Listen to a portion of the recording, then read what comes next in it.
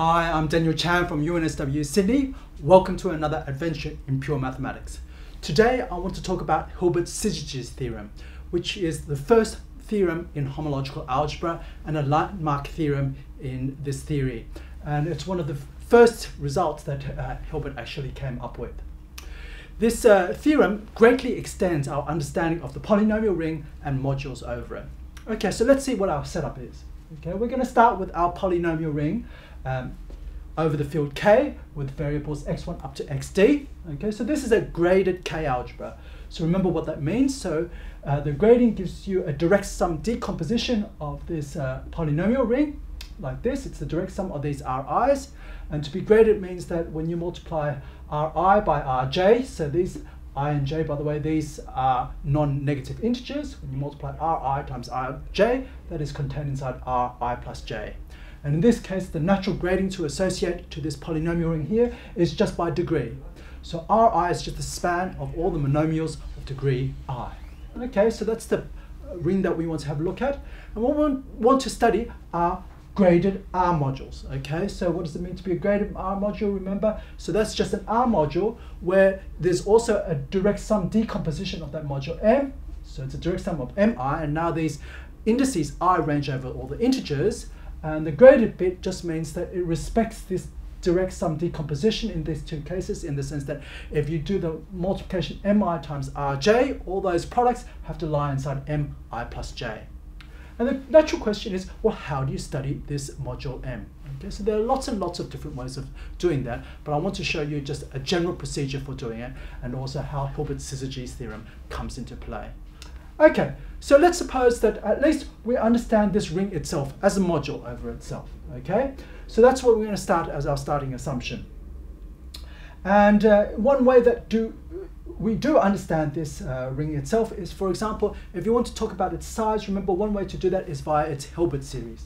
And we've seen how to look at its Hilbert series in a previous video. The Hilbert series here, it's a function of t, and it's just 1 on 1 minus t to the power of d. Okay, so this gives you the dimension of all these graded pieces. Okay, so that's something that's immediately some useful information, okay, which tells you about this module. Okay, so if you know this one, well then you know about lots of other graded modules too. Okay, so what else do we know? So another thing you can do in graded module theory is you can shift this module, or any other module for that matter. Okay, so what we're going to do here is we're going to look at the shift of Rn, so n here is just an integer.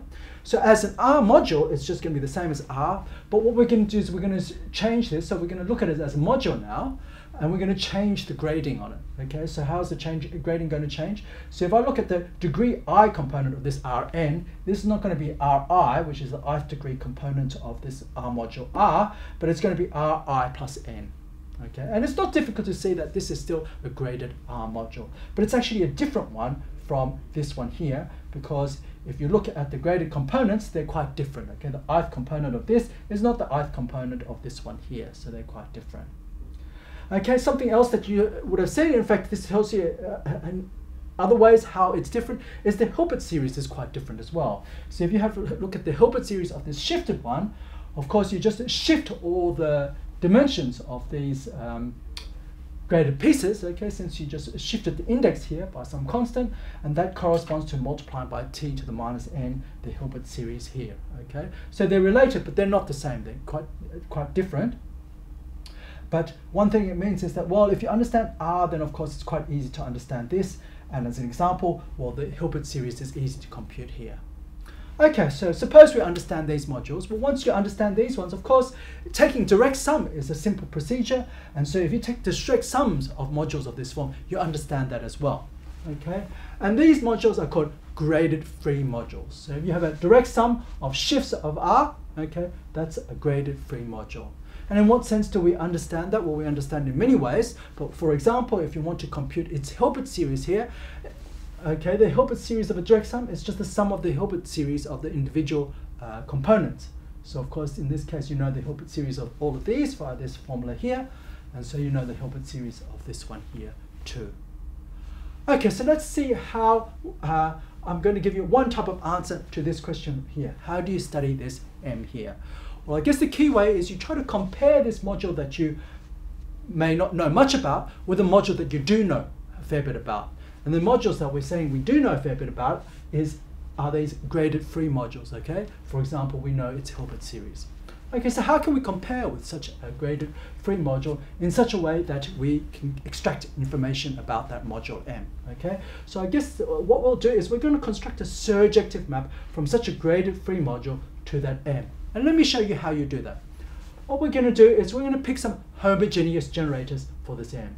Okay, so that means they're generators for the R module, but they have to be homogeneous in the sense that they sit in 1 degree components. They sit in these components here. Okay, so suppose Mi is a generator and it sits in degree Ni of this module M. Okay, and we'll let this I range over, well, however many generators you need. Okay, so what we can do now is we can form the graded free module. Okay, it's going to have as many components as there are generators. Okay, and what we're going to do is we're going to need to have some shifts of this R, and we shift by minus Ni, where Ni are the degrees of these homogeneous generators. Okay, and I claim now we have a surjective map from this graded free module here to this module M. And how do we get that? Okay, so what we're going to do is we're going to look at an element of this, okay, which is some there's some tuple here, okay, of elements inside here. So remember, this is just a copy of the ring, so I've denoted with R. Okay, so there's Ri's here, and then since you have that, what you can do is you can send this to the sum of Mi times Ri. Okay, so this is a module. Okay, so you can scalar multiply these generators and by these scalars inside R, okay, and sum them up, and that will give you an element. Okay, and remember, in the direct sum here, almost all of these are going to be 0. Okay, so only a finite number of non-zeros, so this sum is actually just a finite sum. Okay, so that makes sense. Okay, so what does it mean that these MIs are generators for this module M? That means that every element here can be written as a R linear combination of these MIs. Okay, so since the image of this map is a set of R linear combinations of these MIs, of course this is a surjective map. And it's quite easy actually to check that this is an R module homomorphism. And the reason why we needed these shifts in the grade is to make sure that it's a graded homomorphism. Okay, so it's degree 0. So it sends the degree J component here to the degree J component here. Okay, so it's a graded homomorphism of R modules. Okay, so that's great. Okay, you have a surjective homomorphism which allows you to compare this module here with this graded free module that we understand more about. Okay, and the great thing now is that when you're in this situation, of course, you can apply the first isomorphism theorem for modules. And what does that tell us? That tells us what this M is using this here. Okay, so M is just isomorphic to, well, the domain of this, which is this graded free module that we kind of understand. We know it's Hilbert series, modulo the kernel of this map, the kernel of phi. Okay, so what's happened here is that to understand this M, we can write it as a quotient of this graded free we know. Okay, and we've basically swapped our understanding of this, or trying to understand this, to trying to understand this submodule of this graded free module here. So that's the kernel of phi. Okay, so what is this submodule? Okay, so it may be that we know all about this, and then if we know all about the submodule of this graded free module, we basically understand that M, as long as we understand the quotient construction. Okay, but of course there's no guarantee from what we've done so far that we understand the kernel of phi. Okay, so what, for example, can you say if you know about the kernel of phi? Okay, so suppose, for example, you're interested in finding out what's the Hilbert series of this graded module M here. Okay, can you work it out? Well, this is a quotient. So since it's a quotient, the Hilbert series of a quotient is just a Hilbert series of what's here, which is a graded free. So it's the direct sum of the formulas that I've given here. So it's the sum of t to the ni on 1 minus t to the d. That's the Hilbert series of this here, minus this Hilbert series of this kernel of phi. Okay, so once you know this, if you know this module and its Hilbert series, then you know the Hilbert series of M as well. Okay, so it turns out that you swapped the understanding of M with this understanding of kernel of phi, and so we're going to give this kernel of phi a name. Okay, we call kernel of phi a first syzygy of M. Okay, and we denote it by omega 1 of M. Okay, the 1 for first syzygy. Okay, and the thing to note here is that we call it a first syzygy as opposed to the first syzygy because there's actually choice as to what it is. So how do we form this? We form this by picking a set of generators, homogeneous set of generators for M. And of course, there's lots and lots of different sets of homogeneous generators for M. So each of them will produce a surjective graded homomorphism from a graded free module to that M, and that graded free module can change quite a bit, and hence also the kernel. Now, if the first syzygy omega 1 M happens to be graded free, then supposedly you understand what it is, and hence now you understand the original module M. So the natural question is, of course, well, what happens if this omega 1 M is not graded free? What should you do? Well, of course, you can just repeat the procedure that we used before. And what does that do? Okay, what it does is that this omega 1 M, you can now write as a quotient of a graded free module. So you can write it as the direct sum of R minus Li, okay, some graded free module like that, quotient out by whatever the kernel of that surjective map we constructed is, found by taking homogeneous generators of this first syzygy. And that kernel we'll call omega 2 M, the second syzygy of M. Okay, the second syzygy of M is denoted omega 2 M. If in this case this omega 2 M now is graded free, then of course presumably you can reconstruct the first syzygy and hence M itself. But of course, if this you can't, it doesn't turn out to be graded free, you can repeat as needed to get the third, fourth, and so forth syzygy. And what's the wonderful theorem about Hilbert is that actually this process terminates in a certain sense. Okay, if M is finitely generated, then if you look at the dth syzygy, okay, this is actually graded free. Okay, so at some point, in fact, you can say what this is. This D, remember, is the number of variables of this polynomial ring.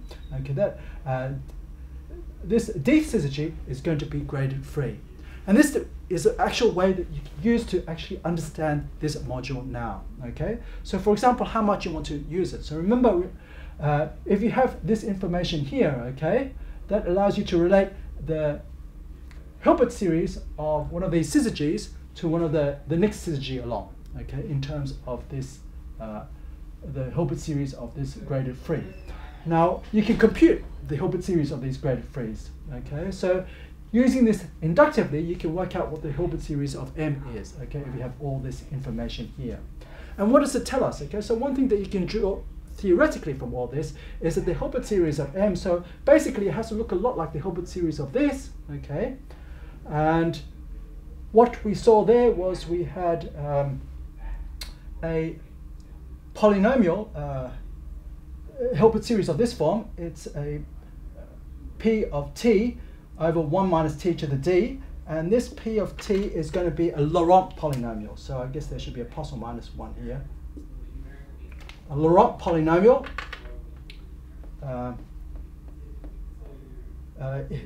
P of t divided by 1 minus t to the d. Okay, so that's rather nice. So the number of Hilbert series that you can get, it doesn't go crazy. It's always this rational function. Okay, it's always this rational function here, and so it's limited what it can be. Okay, and one of the things that you can do, for example, is you can look and see how fast the coefficients grow, and that will give you a size on this graded module. And in fact, that leads to dimension theory for modules, graded modules over the polynomial ring, and hence more generally graded modules over a finitely generated commutative algebra. Okay, so another way of looking at that is that you can look at what is the pole at t equals 1. So there's a pole of order d here.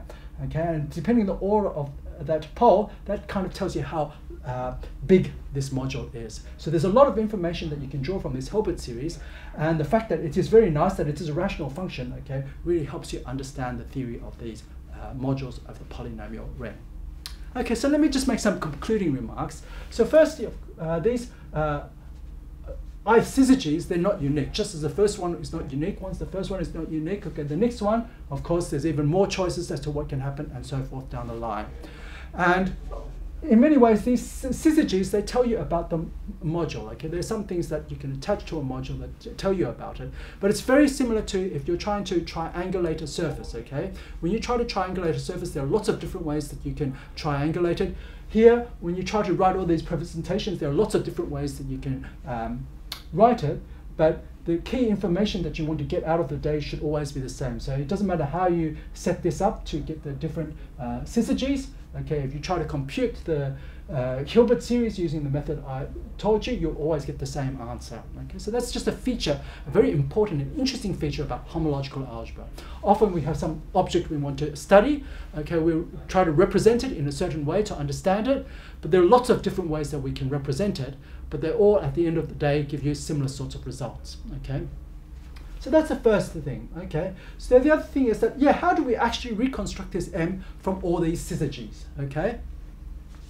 So the way we reconstruct this M is, of course, we need to use this isomorphism here, right? For each I, the ith syzygy is some gradient free modulo the I plus first syzygy here, right?